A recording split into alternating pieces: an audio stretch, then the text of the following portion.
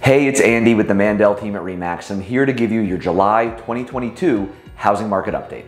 As always, for the purposes of these videos, we're going to be going over the leading indicators of where the real estate market is headed, not where it's been. And when we do these videos, we're specifically focusing on Boca, Parkland, and Coral Springs. Those are the areas where our team does the predominant amount of our business. And we're going to be talking about single-family homes only. No condos, no townhouses, no 55 and overs, and no country clubs. So let's get into it. The first stat we like to look at is the number of new listings hitting the market. Now there's a big divergence. The number of new listings was up 36% in Boca, but it was basically flat in both Coral Springs and Parkland. So a lot more listings hitting the market in Boca. They're basically the same as it was in 2021 in Coral Springs and Parkland. At the same time, the next stat we like to look at is the number of pending sales, the ones that are coming off the market and going under contract. That's down on average across the board about 39% compared to this time last year. So depending on the city, it could be flat or a lot more inventory, but definitely way fewer sales. There are a lot fewer buyers out there right now looking to pay these prices and these interest rates. So the market is definitely shifting. The next stat we like to look at is the number of days on market, how quickly it takes for a home to go on the market and then sell. On average, that was 11 days across the board. That's up from 9 days this time last year. So like we've been predicting, home sales are going down. There's fewer and fewer sales, and that means they're taking a little bit longer to sell. Still, realistically, 11 days is not that long of a time. The good priced homes are still selling very quickly, and you do still have to make competitive offers, but buyers are getting a little bit more time to think about properties. They don't have to go in the first 5 seconds of a home and make a decision right there and write a crazy offer. There's a little bit more time. The next stat we like to look at is really a backwards looking stat, but that's the closed price to list price. Now last month that was still at 100%, so sellers are still getting 100% of their asking price, but I predict there's going to start being a little bit more negotiating room as the year continues to go on.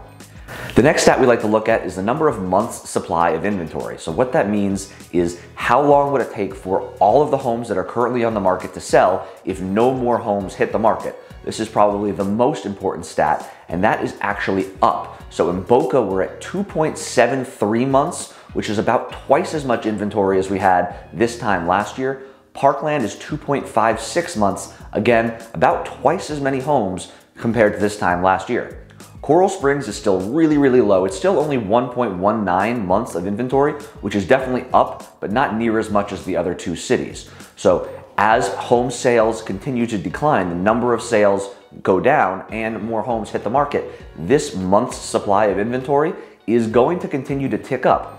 A balanced market is 6 months, so it would take 6 months for all the homes to sell. Anything less is a seller's market, anything more is a buyer's market, and we've been in a seller's market even pre-2020. We were in a seller's market. We were about 3.5 to 4 months of inventory. It's been crazy in 1 month or less inventory basically since COVID came out, but it's starting to creep back up to a more normal market, which is good. The market isn't crashing, it's just shifting back to pre-COVID times and pre-COVID norms, which is a good thing.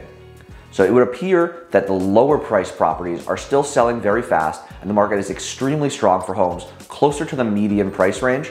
But as you get into the more expensive markets in Boca and Parkland, it is definitely significantly slower. You really feel that.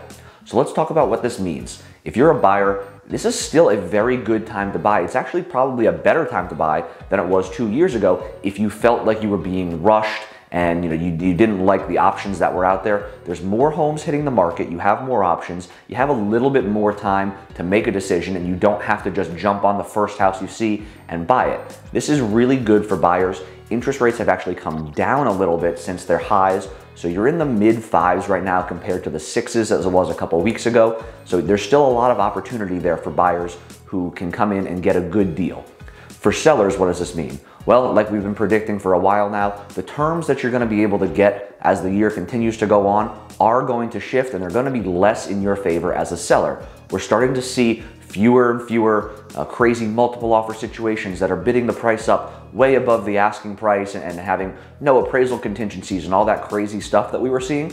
We're starting to see less and less of that. I know on our listings we're seeing way more offers that are coming in 100% contingent on appraisal. They're not willing to pay above appraised value or significantly above appraised value the way they were 6-8 months ago. So As the year goes on, I think that's going to continue to be the norm, and it's going to get to a more normal market where sellers are going to have to negotiate. They're not going to be able to get those 6-month, free post occupancies and all that crazy stuff. But if you have to sell in order to buy, because the market's getting a little bit slower and there's more homes for sale, it gives you more of an opportunity for you to get that slightly longer closing, find a good home that is, the move up home or the move down home, wherever you're looking to move. There's more options out there, so you don't have to be scared or as scared to put your home on the market this year as you did in the last 2 years. There are more options to choose from. It's a really good time still to be a seller. Prices are still really, really good for you. You're still getting really good terms, and there's more to choose from.